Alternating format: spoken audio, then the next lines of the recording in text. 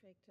Dear Chairman and colleagues, thank you very much for the opportunity to be here and to seamlessly go from the big cost question to the next presentation about our cost analysis regarding Da Vinci single-site versus multiport gold standard cholecystectomy. My disclosures. So the background for the study, Da Vinci single-site cholecystectomy had a limited launch in Europe in 2011.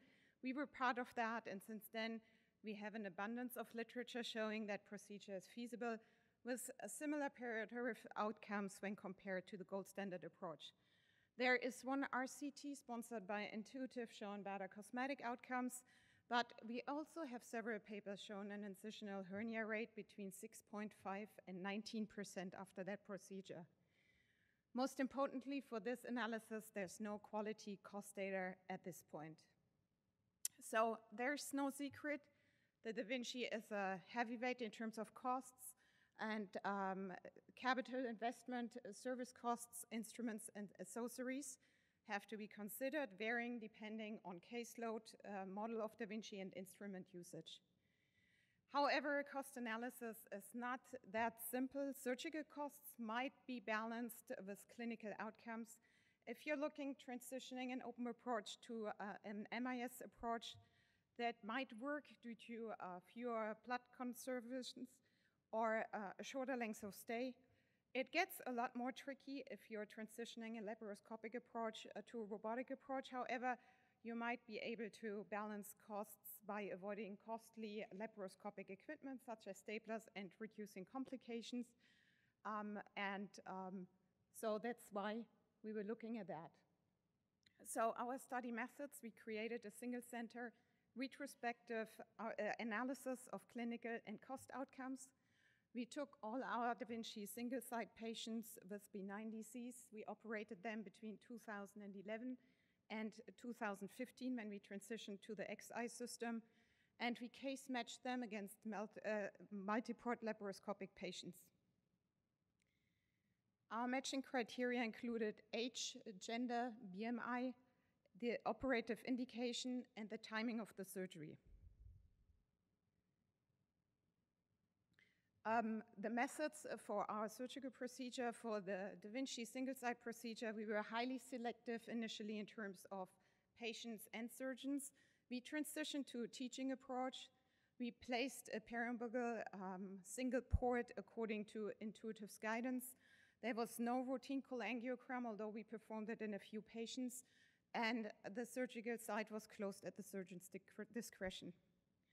As we are a university hospital, the multiport standard approach was a teaching procedure, classically 4-port with the surgeon's position between the patient's legs. We routinely perform cholangiogram for the majority of the patients, again, closure at the surgeon's discretion. Now it's getting a bit more complicated. The methods for our cost analysis, we heavily relied on our controlling department.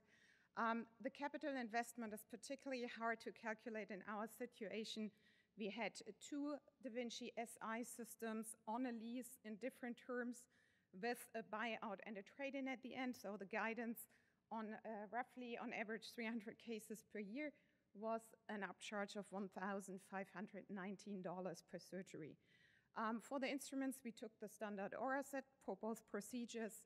The OR time was calculated at around $17 per minute.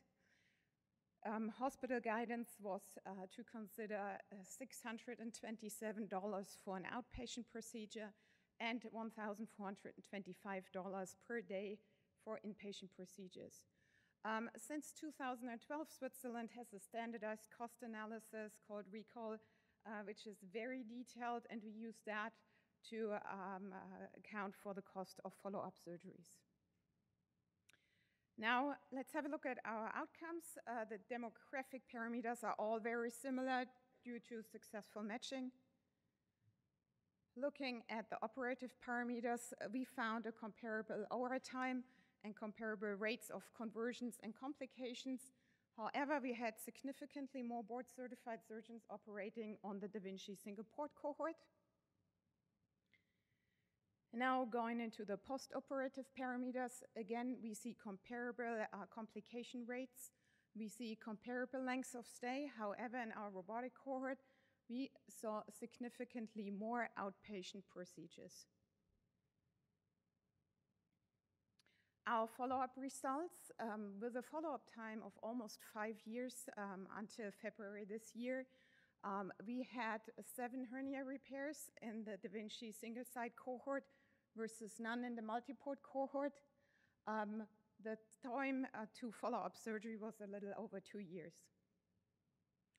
And these underlying clinical data bring us to our cost outcomes. Very interestingly, due to a higher rate of outpatient procedures, the cost for robotic hospitalization was slightly lower. However, with the impact of the costs of the Da Vinci, we result in significantly higher perioperative costs for those patients, as well as for significantly higher follow-up costs due to a higher rate of follow-up surgery. To be fair, I want to mention some limitations of that study. We still have a certain bias in regards to the cholangiogram and the surgeons operating.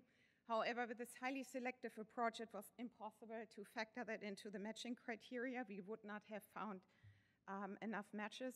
So we have to be really careful with the similar OR times here. Another very important point is we do not have enough details in regards to the type of the closure we did.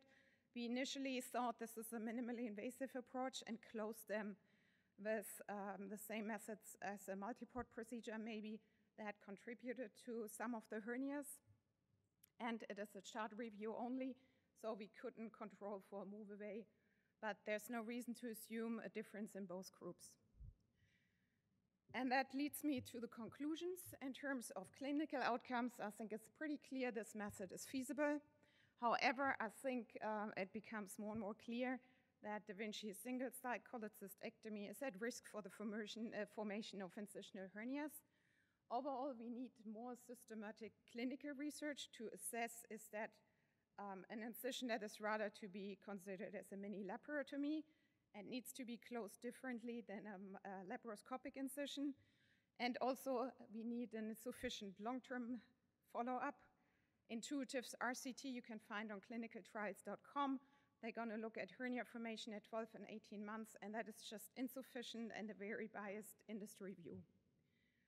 In terms of financial conclusions, it's pretty obvious we have higher overall cost for the Vinci single-site cholecystectomy compared to the gold standard approach, which leads me to my final slide and the big question here.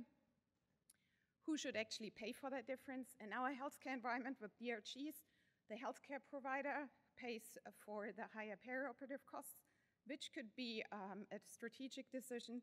Long-term costs have to be covered by the insurance companies, which in the future might lead to reimbursement challenges for such procedures. A fair question would be, should patients pay an upcharge for a procedure that most likely only has cosmetic benefits? Thank you very much.